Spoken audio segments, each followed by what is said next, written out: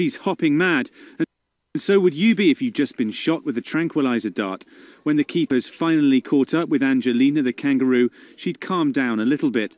Knocking out the kangaroos is the only way to make sure they keep still in the dentist's chair. The 7-year-old animal didn't just need a checkup.